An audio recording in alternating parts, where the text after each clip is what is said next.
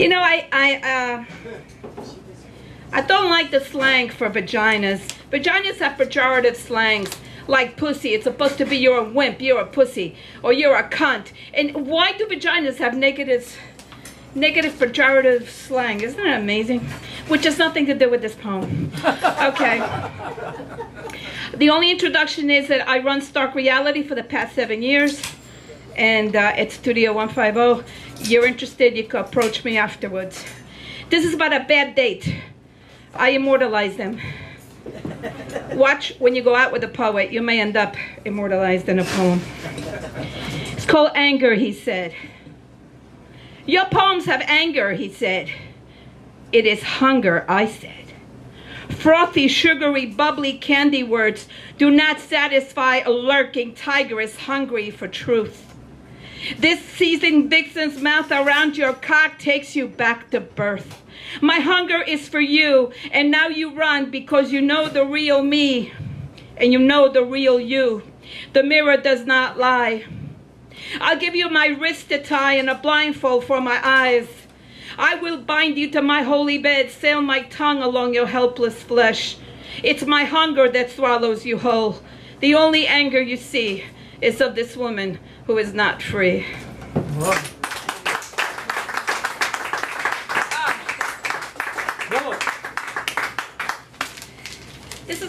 This is about being too many things.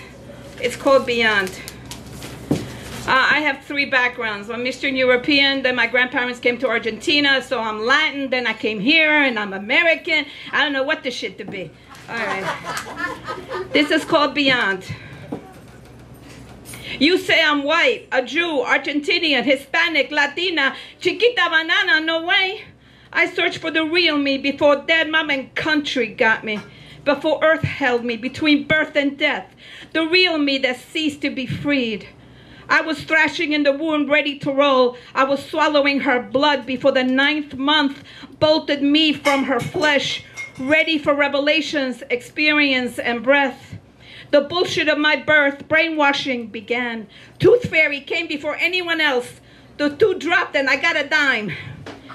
Not a reason why it left me or why it fell. And then the Christian girl telling me to leave room on the right side of my bed for this Jesus who was dead. And to the left is the devil, I suppose, which leaves me in the middle.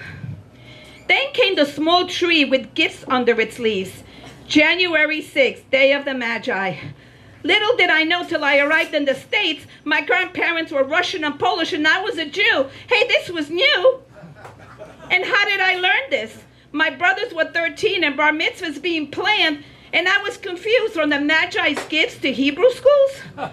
My brother learned to be men, and I was left out once again. They never mentioned gods or dogs or reasons why we might be born. So I believed what they said, having no mind to judge what's alive or dead, asking no questions, losing no sleep over what's shallow or deep. Free I was and didn't know till I landed in the States. I came to this land of black and white and multitudes of colors in between. And what a scene it was. White beating blacks and blacks beating white, and I was one of the beaten, not knowing why.